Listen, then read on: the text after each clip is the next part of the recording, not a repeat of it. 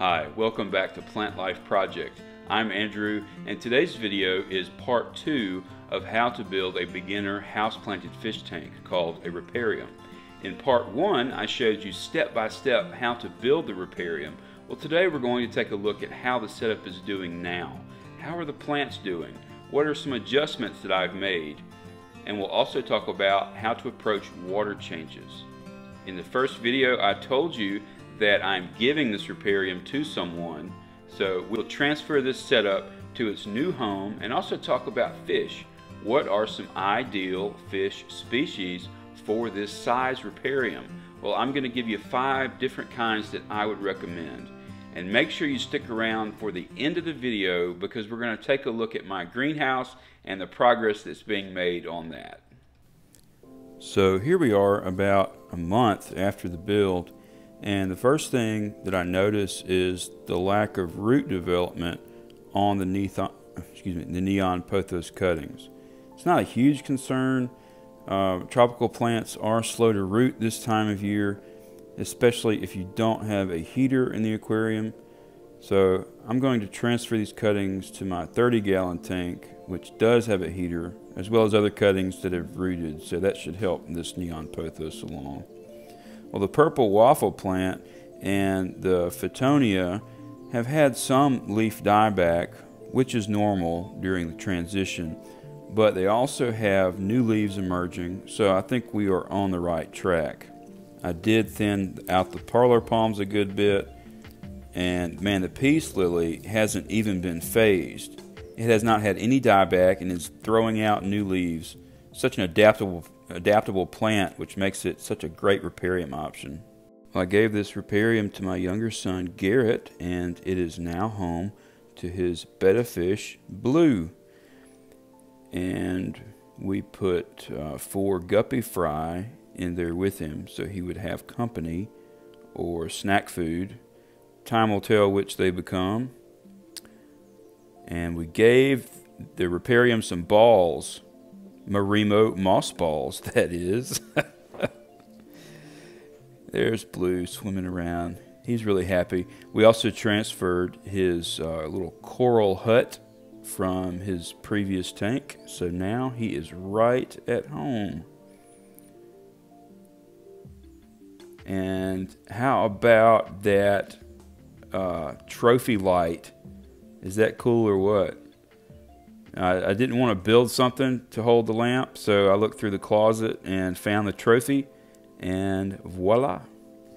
I ended up removing the driftwood because it turned out to not be fully cured, and it was getting slimy and fouling the water.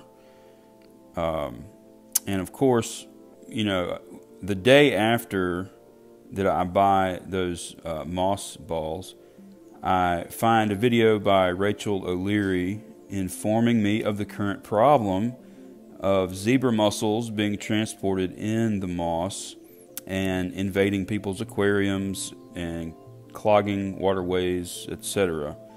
So I haven't seen any of the zebra mussels yet, but I am going to keep a close eye and make sure that these moss balls stay in this tank only. And hopefully we can find out sooner or later whether there is a cause for concern or not.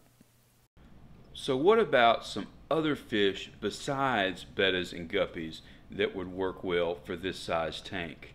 Well, 5 nanotank species that I would recommend are neon tetra, Endler's live bearers, white cloud mountain minnow, celestial pearl danio, and harlequin rasboros.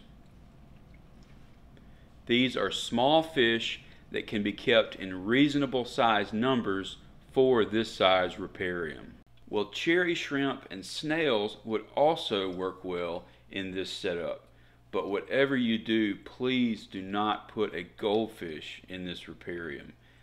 They need 20 to 30 gallons per fish in order to be healthy, have some room to grow, and not drive you crazy with water changes. Well, speaking of water changes, how often should you change the water in this Riparium? Well, my goal is always to minimize water changes as much as possible. And to make that realistic, you need to keep a small bioload, or a small number of inhabitants relative to the amount of water you have in your tank. And you need lots of plants to help you filter out those excess nutrients produced by the fish waste. There's definitely a balance you have to find over time, and using a water test kit will really help you gauge how often those water changes are needed, especially when your riparium setup is new and not yet balanced. When you first introduce the fish, you will likely have to do weekly water changes until the denitrifying bacteria and the plants can keep up with processing the waste from the fish.